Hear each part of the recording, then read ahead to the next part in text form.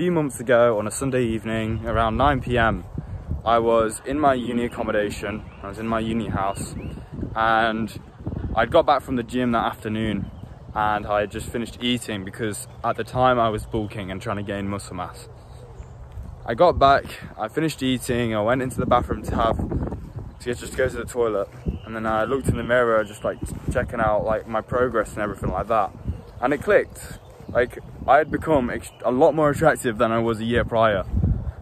I had gained like 10 kilograms of muscle mass, still a similar body fat percentage, and I was just much happier with how I looked.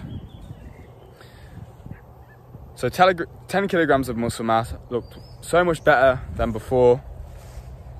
But I kind of realized that even though I was a lot more happy with how I looked, and I was a lot more willing to like take my top off and like flex my muscles, that didn't really change anything for me in terms of how confident I was in myself as a person and how I presented myself to other people. Which is the reason I started all of this, like improving my attractiveness, you know, like getting haircuts and looking after my skin and improving my body. Right, that's the reason I started all of it, because I lacked the social skills. I was unconfident around people completely. But I'm talking about shaking and like heartbeat racing and like stumbling over your words constantly, especially around new people. And I realized also that this wasn't like a consistent thing in all of my life. This was only when I was meeting new people that I wasn't comfortable around yet, or when I was around people that I perceived as higher than me for some reason, like they were higher social status or whatever. And I sort of had this realization that my confidence hasn't increased at all. And I think a lot of people have experienced this as well. You know, their confidence doesn't increase when their physical attractiveness increases. I realized that I was playing a narrative in my head. I was believing that I would always be this awkward person. I'd always be this guy with lacking social skills and just not confident in who he is, not able to talk to girls, not able to like spit riz basically. I always believed this. I always played this idea in my head, and it held me back for so long. The main thing I did to change this was I had to look inwards rather than changing outwards. You know, trying to improve attractiveness to improve confidence. That's an external thing, right? I had to look inwards. I had to look at my beliefs about myself. So I started journaling. Trying to find the limiting belief that is keeping me playing this over and over in my head. And it was essentially that I was always this awkward and anxious guy. I was an introvert. And that was just how I am. That's just how I was, naturally.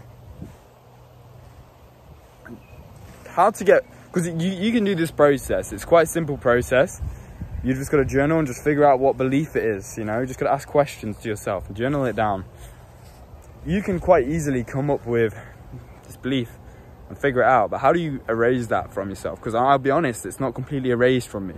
It's a lot more than it was, because right now I'm talking to people that I haven't met before, and I'm just completely chill. Like, compared to before when I was heartbeat racing, you know, that sort of thing, like handshaking. I can just talk to people, I'm more chill. It goes more smoothly. I have better thoughts in my head, much better thoughts. It's not completely erased, like that's gonna take time. But I understand, like, to get to that point, what I've had to do is I've had to have like a mental tug of war. So when you're journaling and you're figuring out, okay, why do I have this belief about myself? Realizing it's not true, you've got to almost ask yourself questions, and you've got to get emotional about it to some extent. You've got to get kind of mad at like, why the fuck do I believe this? It's pissing me off, it doesn't make any sense. So I asked myself the question of, why do I believe I've always been this socially anxious guy?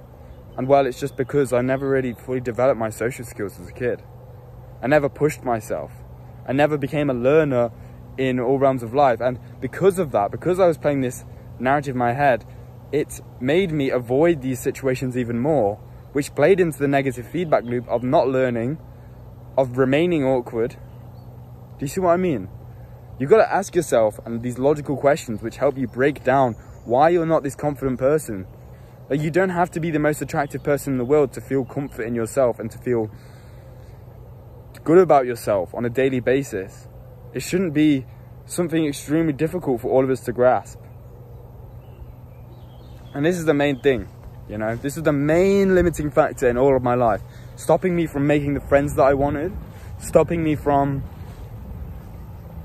feeling good about myself, stopping me from engaging with everyone and just learning and being the person I wanted to be. If you're struggling with a similar sort of thing, man, you've got to do this journaling process. You've got to look inwards, and it takes time. You got to be patient. You got to enjoy the journey of slowly realizing that these beliefs in the past were bullshit and slowly becoming more confident. That is the journey you must enjoy. If you want help with this, I'll happily have a 30-minute free call with you.